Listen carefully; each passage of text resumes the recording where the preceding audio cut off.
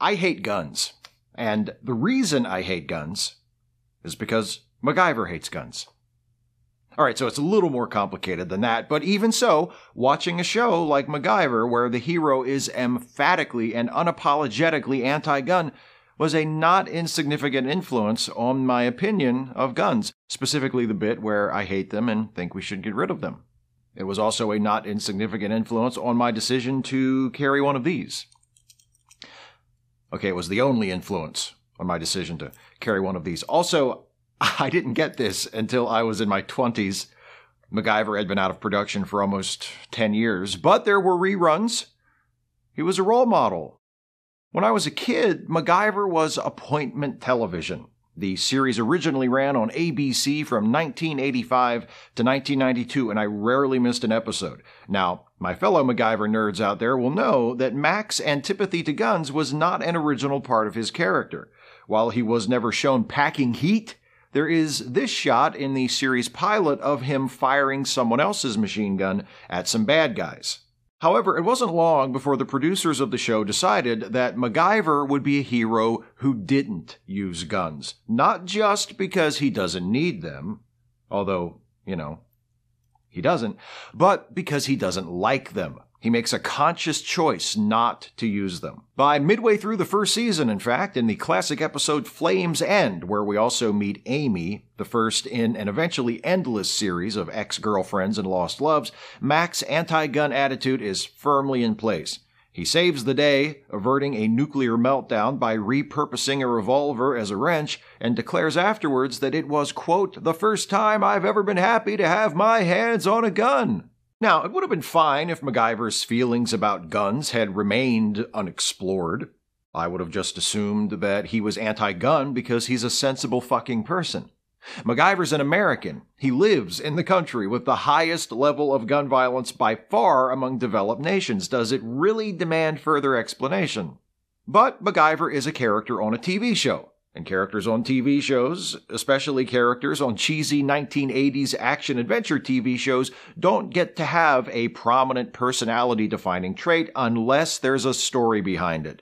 So, in the show's 4th season, in an episode titled Blood Brothers, the producers finally got around to telling us the sad tale of MacGyver's anti-gun origin story. MacGyver has returned to Mission City, the small Minnesota town where he grew up. He's here to reconnect with some old friends so they can dig up a time capsule they all buried together as kids. Throughout the episode, MacGyver is also haunted by ominous flashbacks of the time when he and his friends pooled their money to buy bullets so they could go shooting. One of those old friends is Chuck, who owns a gun store. MacGyver arrives just in time to catch him making a sale. A customer, accompanied by his young son, is about to purchase a handgun when Chuck informs him of the mandatory waiting period. The customer is like, "But I want a gun right now." And Chuck says, "I can sell you a rifle. No reason why you can't walk out of here with one of those today." And the customer is like, "Yes, give me one. I don't care what kind it is. I just need to buy a gun now, right now. I'll take it. Sold. Put it on my tab." I think he's the most realistic character I've ever seen on television. Anyway, the customer and his son and fellow future post-divorce murder-suicide participant leave with the eventual evidence, and MacGyver says hi to Chuck. MacGyver's like, "Nice to see that you went and did something good and meaningful with your life." And Chuck's like, "Thanks, man." And MacGyver says, "I was being sarcastic. You're a merchant of death and you disgust me. Anyway, you're coming with me, right? To do that thing?" Chuck's not too excited about doing the thing, but he says, "MacGyver, if you and Neil are going to do it, I guess I will too." And then MacGyver goes and visits his friend Neil, who is a cop. Neil doesn't really want to do the thing either. He'd rather hang out in the evidence room and fondle this gun while speaking sadly of their mutual friend Jesse, who doesn't seem to be around nowadays. But Neil's like, "Okay, sure, if you and Chuck are in, then I'll do the thing." But MacGyver and his childhood chums digging up a time capsule they buried 25 years ago isn't much of an episode. Good thing Mac's cozy little hometown has recently become base of operations for a gang of violent big city drug dealers, eh? Neil's son, Sean, is a big old crackhead, and he owes money to Spider, the aspiring local kingpin. Sean's best friend, Danny, who is Chuck's son, is also on Spider's shit list after smashing the windshield of Spider's treasured car. After Spider tries to kill Danny in front of his dad's store, Danny and Sean hatch a plan to hide out at a cabin in the mountains, but that plan isn't good enough for Danny, and MacGyver catches him trying to steal a gun from his dad's store. Danny manages to take the gun and get away from MacGyver by using the tried-and-true method of shoving a big-ass shelf over on him. Danny and Sean are supposed to meet at an abandoned hospital and head up to the cabin, but Spider finds Sean first and gets him to give up Danny's whereabouts by plying him with sweet, sweet crack. MacGyver finds a tweaked-out but remorseful Sean who's like, "Danny's my best friend. I didn't want to tell them anything, but they were going to cut on me, and plus they had crack." MacGyver's like, "Settle down, crackhead. Just tell me where they went." Not long after, MacGyver arrives at the abandoned hospital where Danny and Spider are playing a deadly game of hide-and-seek. While running from Spider, Danny slips and falls down some stairs, accidentally shooting himself with the gun he stole from his dad's store. This triggers... triggers. I didn't even mean to do that. Anyway, this precipitates another flashback to MacGyver's childhood. Up to this point, we've seen that young Mac, Neil, and Chuck, along with their friend Jesse, pooled their money to buy some bullets so they could go play with a shooting iron MacGyver borrowed without permission from his dad's sock drawer. In this new flashback, young Neil is about to shoot a bird with the pistol when young MacGyver intervenes and knocks the gun out of Neil's hand. The gun discharges when it hits the ground, shooting Jesse in the stomach. Neil and Chuck are like, "Screw this," and immediately abandon their wounded friend to die. MacGyver stays, and because even at that tender age he is the master of improvisation, he disassembles Jesse's bike and uses it to construct a cart that he uses to pull Jesse behind his own bike in order to take him to get help. Young MacGyver makes it out of the vast Minnesota wilderness to the main road and is able to flag down a motorist, who then calls an ambulance. I'm guessing on a CB radio. Unfortunately, by the time the ambulance arrives, Jesse is dead. Sad, but not entirely unexpected. "Look at this kid. When are they going to do something about guns?" asks one of the paramedics. In 1963. Back in the present, MacGyver hides the wounded Danny, mixes up a surprisingly convincing batch of fake blood, and with it leads Spider's henchman into a freezer, where MacGyver contains him using the ejector rod, I looked it up, of the gun Danny stole to lock the freezer handle closed from the outside. Then, MacGyver, with an assist from the rapidly bleeding to death Danny, is able to shove Spider through a window, which immediately knocks Spider unconscious for the rest of the episode, just like would happen in real life. MacGyver smashes open a door with a dining cart and escapes the hospital with Danny just as Neil and Chuck arrive on the scene. Danny doesn't look good, but MacGyver's need for personal redemption is stronger than death, and when the paramedics arrive this time, they're able to save Danny. That leaves only one last piece of business. MacGyver, Chuck, and Neil dig up their old time capsule, which contains a rubber spider from Neil. I don't think there's any intended connection to Spider the drug dealer. It's just a poorly written show. An autographed baseball from Chuck, a non-lethal mousetrap from MacGyver, and from Jesse, a photograph of the four of them together, playing army, brandishing toy guns. Because, tragic irony. So that's why MacGyver doesn't like guns, because he swiped his dad's gun when he was a kid, which led to his friend being shot and killed. It's not a bad reason for hating guns, and given that MacGyver is a character in a TV show, it's not a bad idea, at least in theory, to personalize Mac's reason for being anti-gun. It gives the show an excuse to sketch out a bit of his backstory, it gives him something to atone for, it carries loads more story potential than having MacGyver be against guns simply because he considers it sensible public policy. Though, the flip side of making Mac's anti-gun stance more dramatically interesting is that the producers risk undermining the related political and moral arguments. If Mac's opposition to guns is entirely, or at least primarily, rooted in a painful personal experience, that doesn't necessarily mean that we all should share his opposition, because not all of us have had a similar experience. A lot of us have. Like, a lot of us, because this is America, but not all of us. For example, I haven't been directly affected by gun violence. Yet. But I still think the number of gun-related deaths in this country is horrifying, and I still harbor bottomless contempt for the special interest groups and the gun fetishizing culture that contribute to those deaths and represent such formidable obstacles to meaningful reform. Of course, personal tragedy can cause someone to care about a given issue, but it's not necessary.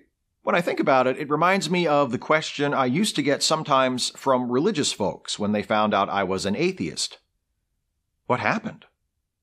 As though my lack of belief in a God must be traceable to a single formative event, an unanswered prayer, a pastor who turned out to be an asshole. There must have been something.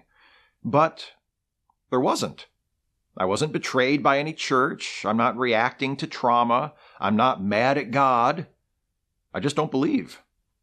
Unfortunately, that's only a minor concern as far as this episode of MacGyver goes. The anti-gun message isn't diminished by connecting it to Mac's personal experience because the show delivers that message with all the subtlety and restraint of a sledgehammer blow to the face. See, I could have said something like shotgun blast to the face right there, but anti-gun.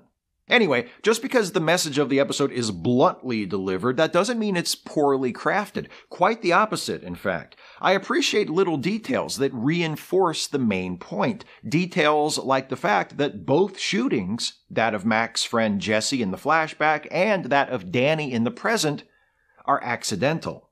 True, Danny is being chased by violent criminals. That's why he thinks he needs a gun in the first place. But he isn't shot by Spider or his goon. Danny is shot by his own gun. Similarly, in the flashback, Jesse isn't a murder victim. He dies because his friends were playing with a gun which they never should have had to begin with. The story is structured to illustrate something MacGyver tells Danny when he catches him trying to take the gun from Chuck's store. You got a gun, things happen. People die. It's the presence of guns, not how they're used or how they're intended to be used, that the episode identifies as the ultimate problem. It's sure enough heavy-handed and cheesy. When MacGyver witnesses Danny's accidental shooting, the shot shifts to slow motion, and we cut from the sound of the gunshot as Danny tumbles down the stairs to MacGyver crying the name of his dead childhood friend, Jesse! It's a hoot. True, the heavy-handedness and the cheesiness probably serve to make the message less effective for many people. I'm not sure how many viewers, other than me, grew up to be staunch advocates of strict gun control as a result of watching MacGyver as kids, but there's another effect of doing episodes like this. We get to see that the characters actually have opinions and care about things larger than themselves.